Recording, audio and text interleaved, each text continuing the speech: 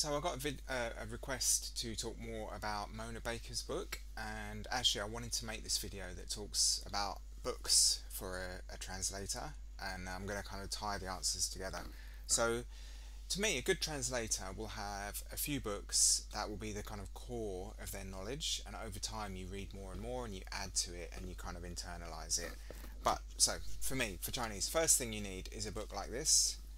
This is a synonyms, and basically you can get these for any language.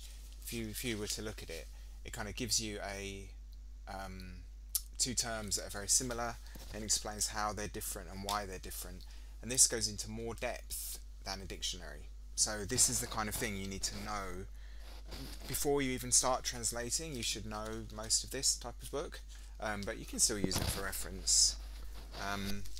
Another type of book you're going to need is like a really advanced, again this is for Chinese, zoom right in on that,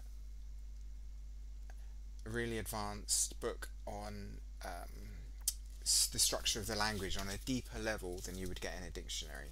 Again, for translators we have to understand it more than just your average member of the public would. So assuming you've got all that, you've got things like grammar, references, possibly for both languages. The next thing you're going to need is your subject expertise. You need to know your subject very, very well. So let's say hypothetically you're doing medical translations. You'll need to know a lot of stuff in a book like this, and you will even, this is so heavy, guys, this is so heavy. You will even need to know a lot of the stuff in here. And I always make this joke, a good medical translator is just a doctor who translates. The problem is a lot of doctors think they can translate when they can't, and a lot of translators think they can do medicine when they can't. But you need to try and find that common ground between being a doctor and being a translator. You don't need quite as much depth of knowledge, but you'd be surprised how much knowledge you need. I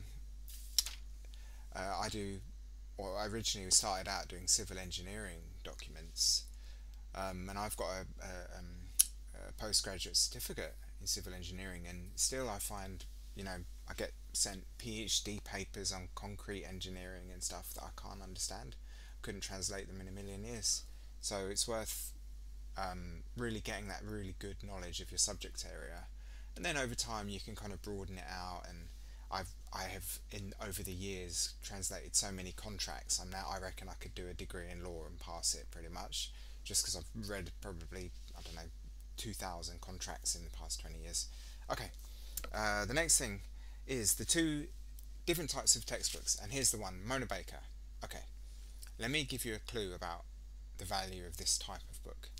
This is the classic one, but why is this relevant? Well, let's look at the chapter names, guys. The chapters. Number 1, equivalence at the word level.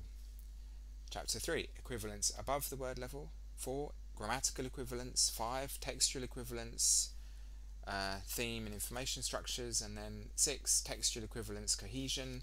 And then 7, pragmatic equivalence. The entire book talks about equivalence. When the great Chinese scholar of translation, Yan Fu, he came up with this theory, which in Chinese is called Xin Ya Da.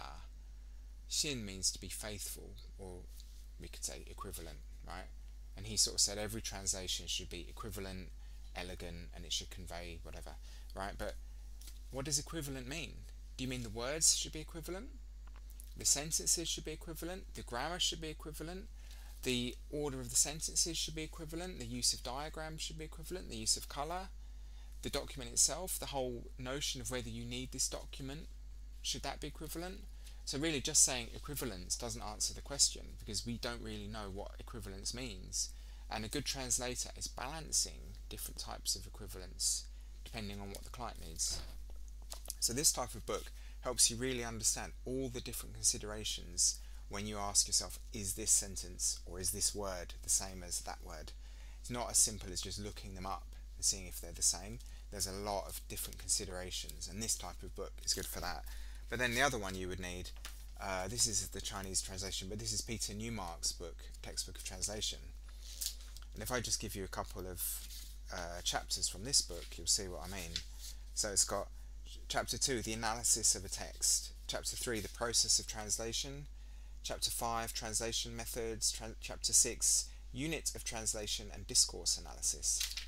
All of those things are so useful to understand, and they're kind of telling you that the act of translating, not just saying, are these two things equivalent? A big part of the act of translating is asking, are these two things equivalent? But it's not the only thing we do. So I feel like you need both of these textbooks, or books that cover both of these types of subjects, plus the reference books that I mentioned. That is a really good kind of fundamental sort of system, a fundamental set of knowledge that you can then use to go ahead and hopefully become a great translator.